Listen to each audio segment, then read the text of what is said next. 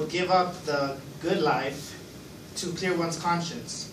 Edward Snowden is a man who leaked top secret information from the government back in 2013 and had to leave the country. I think everyone can gain from learning about recent events concerning our government. I first heard about Edward Snowden fall quarter when we were discussing stuff about liberty and rights. Now, after I saw his name again in the list of possible suggestions for the speech, I thought I would look into it a bit more because I only heard slight information about him. Now, I found this topic to be very interesting, so I figured I'd share with you guys.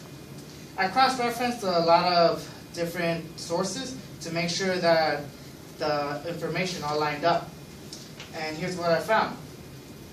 Actually first, the reason why I want to share this information with you guys is because I believe that Edward Snowden is an important figure in exposing the recent government activities. Okay, first I will tell you about how Snowden got into the NSA. Then I will tell you about the events leading to him leaving the NSA. And finally, I'm going to tell you what happened to him after the U.S. put out an order to extradite him and where he sought refuge. Alright, now how did Snowden get into the NSA in the first place? According to the website biography.com, May 7, 2014, in the article Edward Joseph Snowden's biography, Edward Snowden landed a security job in the NSA and moved up to an information technology job with the CIA. He left work in 2009 to work for a private contractor, including Dell and Booz Allen Hamilton. They were a tech consulting firm. Now, Snowden then worked as a subcontractor for the NSA, and that's how he actually got into the NSA. Now, why did Snowden leave the NSA after, only arriving there?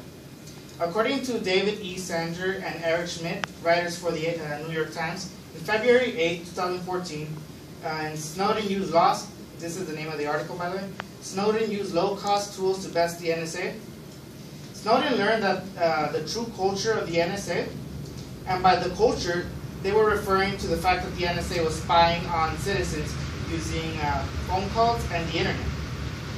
After learning about this, Snowden started copying secret files from work and planned to expose the government. Snowden asked his supervisors for a leave of absence, and then he flew to Hong Kong, where he spent the first couple of days while he was exposing the files. He gave the files to a journalist in Hong Kong, and with this, his fate sealed. Now the only question was, what would he do next? Okay, after Snowden's falling out with the NSA, he had to look for refuge in a different country. After leaking the information about the government, the U.S. government charged Snowden with theft of government property, unauthorized communication of national defense information, and willful communication of classified intelligence with an unauthorized person. Snowden then left Hong Kong to Russia, who denied the U.S. The request to extradite Snowden. Snowden stayed in Russia while he was deciding where to seek asylum, but then the U.S. annulled his passport, so he was sort of stuck in Moscow. So Snowden ended up deciding to just stay in Moscow and, probably sign up for citizenship. Alright, so in conclusion, Edward Snowden is an important figure in the exposure of the recent government activities. Alright, so first I told you about how he actually got into the NSA. Then I told you about why he left the NSA. Then I told you about where he went, which was Hong Kong. And then, if I believe, Russia's this way. Alright? So, that's actually what I just told you about. And then, some people think that he should be pardoned. Others think that he should pay for his crimes. But all of that's just a matter of opinion, which I don't actually have, because this is only an informational speech for you guys. Now, according to CNN, on June 9, 2013, the reason Snowden leaked the information was to clear his conscience. So this isn't just a speculation that I made. It was actually an interview with him.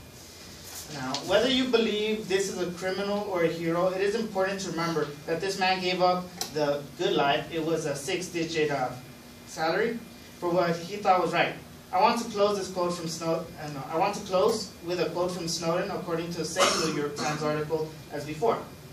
He stated, It's ironic that the officials are giving classified information to journalists in an effort to discredit me for me giving classified information to journalists.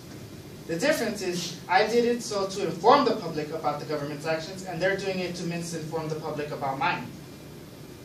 And that's it.